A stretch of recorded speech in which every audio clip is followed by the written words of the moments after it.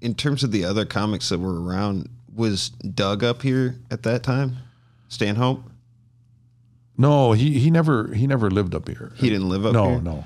Because I remember I was in a meeting with you with Pat, and you had told a story about him with doing a clean show and having a jacket. No, okay. Or a dirty show. Yeah, it was a dirty show. Yeah, sorry. Yeah.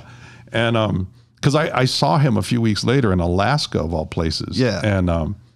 And so I said, "What is this? I heard you, and he goes, "No, see, that's not what happened." And so basically this club would do this walk the room show, and they would do it after the Friday Late Show. Yeah. Depending on who the headliner is. And so Doug, they told him, like, "Hey, Friday we're gonna have this great, it's walk the room, man, so you can say whatever you want."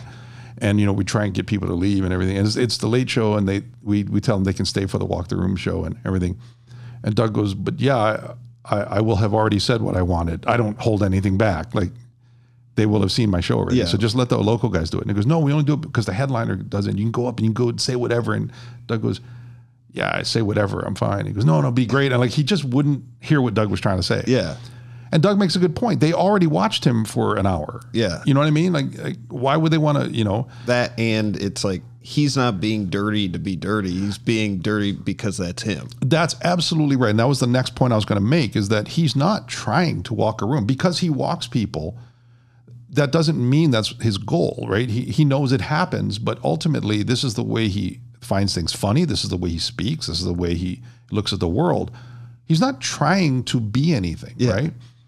And so all these comics are really excited for Doug to see their really filthy set. Like, Doug, I remember a little sidebar story, and I know it's going to sound really, really arrogant, but I was doing this club, and Doug was there the week before, and after the Wednesday night show, a bunch of comics, young comics from that town, came up to me, and they said hi. They all introduced themselves, which is really weird because young comics don't come watch me. I'm not, you know what I mean? I'm not a comics comic. Yeah. And I was like, "Oh, hey, you guys, nice to meet you," whatever. And I'm shaking everybody's hand, and they said, "Yeah, we all came to watch Doug last week, and he made us promise that we'd come to see you."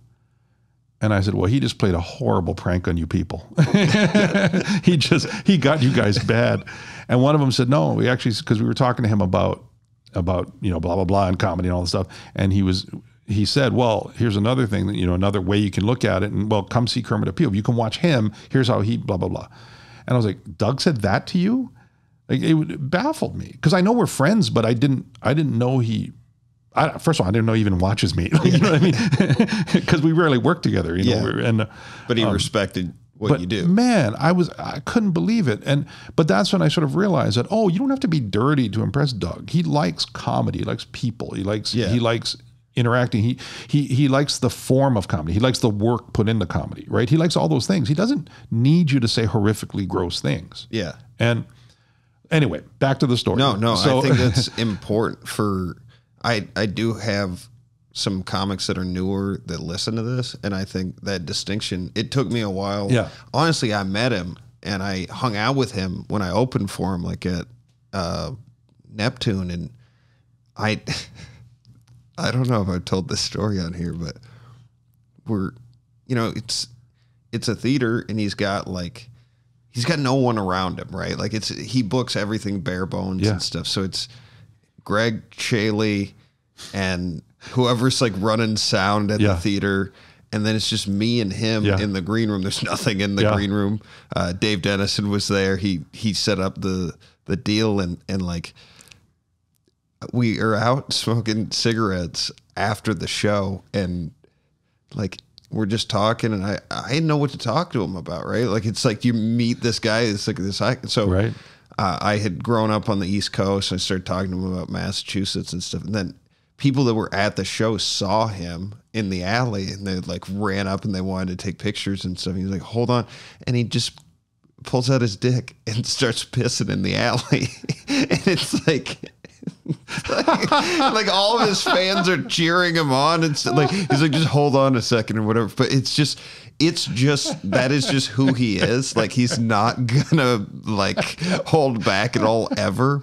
And I'm like, I went from like being like I mean, I kind of idolize this person, like to then just like standing next to him while he's peeing in the alley, and I'm like, this is exactly what Doug Stanhope would do in this moment, you know. But it's just so crazy. So when he was at that show in Alaska, like what happened? Okay, so no, the show was a few weeks before in Texas. It was in Austin. Oh, okay. And so everybody's going up and they're doing this horrific material, and Doug has said he doesn't want to do it, but the manager will not. Like, no, this would be great. This would be great. He keeps saying that. So Doug goes up in a trench coat, essentially, and it's buttoned up. And he starts doing the cleanest, hackiest, like, you know, man, airline food sucks, right? It's just so bad. And he takes a button off.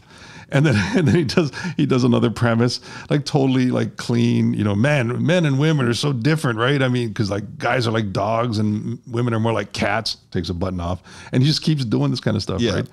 And he's wearing nothing underneath, right? So he just does this stuff, and then he drops the trench coat, and he's fully naked, doing the cleanest material possible, That's so right? funny. So the manager's in the back doing his end of the night work, and this server runs in. He goes, "Hey, Doug's naked on stage," and he starts running out. He runs. He goes, "Hey, Doug, get up, come on, get off the stage." And Doug goes, "No, I'm doing the show that you wanted me to do." And he just keeps going, right? And the manager literally has to grab the trench coat, put it on him, and drag him up because he's not coming. So the manager has to go up and literally put the clothing around him and drag him up. And the whole time Doug is screaming, Star Trek would be weird if other actors did the characters, right? It'd be totally different. And I mean, it was just brilliant. Yeah. It was brilliant because like you're telling Doug, okay, you can be filthier in this show. And he went, okay, yeah, I'll be filthier in this show. Like, I will break the law to be filthy in this show. And yeah, it was a major thing. But then the word that got out was Doug Stanhope got naked on stage. That's what everybody was saying. Like, So that's why I asked him. I go, you get naked on stage? So and there was more to the story. Oh, right? For sure. Yeah.